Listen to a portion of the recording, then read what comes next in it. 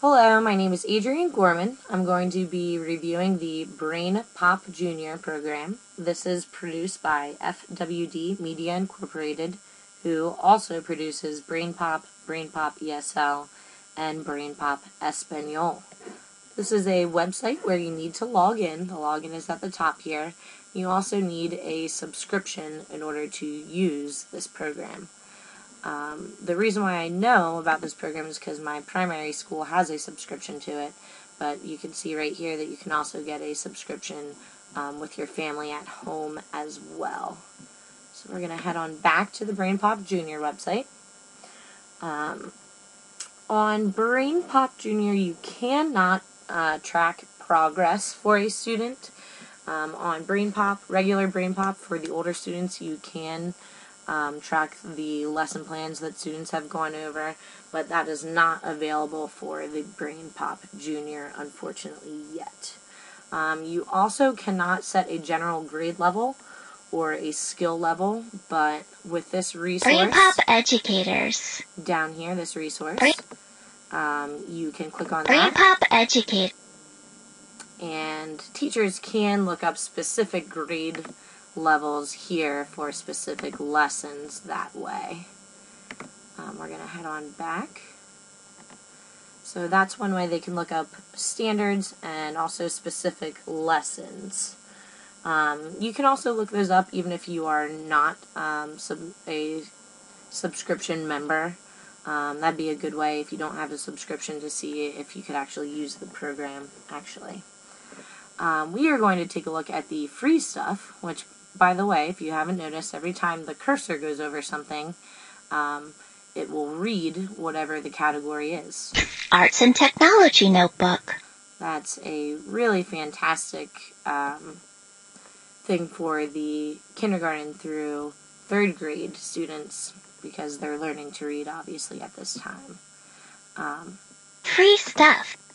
We're going to take a look at the free stuff. We're also going to turn off the sound at this point. We're going to take a look at the bullying lesson.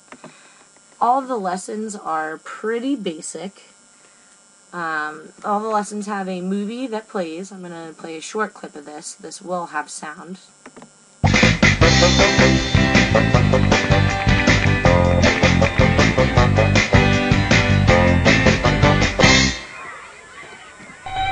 I'm so angry, Moby. Okay, so you can see there's a short clip of the video of bullying. What's fantastic about all these lessons is they have the video at the top, and then they have a ton of activities that are underneath that are with all these icons right here. And they're really nice because a teacher can pick out specifically what icon they might want to use, what activity they might want to do. It's nice for kindergarten through 3rd grade because there's the draw about it, which maybe the kindergarten class might do.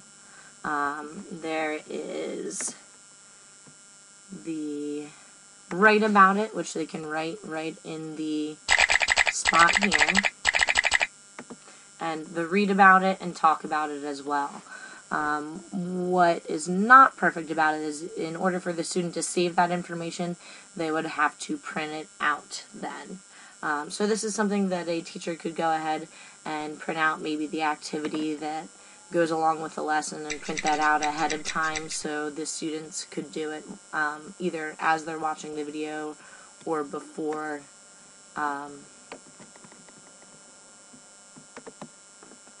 the video even begins.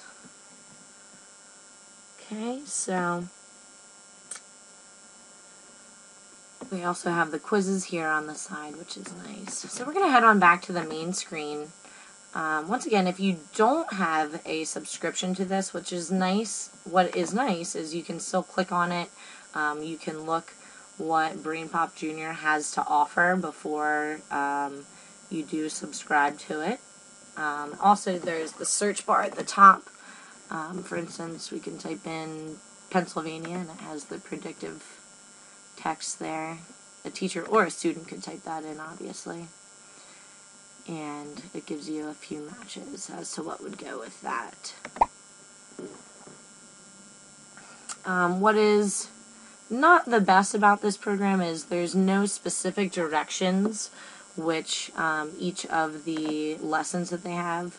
So for instance, if I go back into, or if I go to Internet Safety this time, a different lesson, you'll see all of the same icons down here. You'll see that there's the movie that's up top, but there's not specifically any directions for the student to do anything, one thing at a time or anything like that. So it's more of an exploring program, which might be nice more for the flipped classroom, but for most teachers, I feel like they have a pretty set directions that they want students to follow.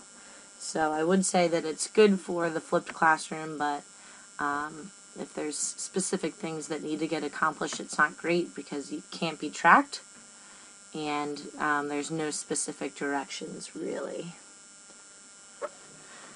We're going to head on back to the main screen. Once again, if you're interested in subscribing, there's the subscribe button down there, and there's also a lot of research that they have for BrainPop Junior as well. All in all, I think this is a pretty great program for young learners. If the teachers have the patience for students to look around and not really have a complete direction to go to, this is a great application for that.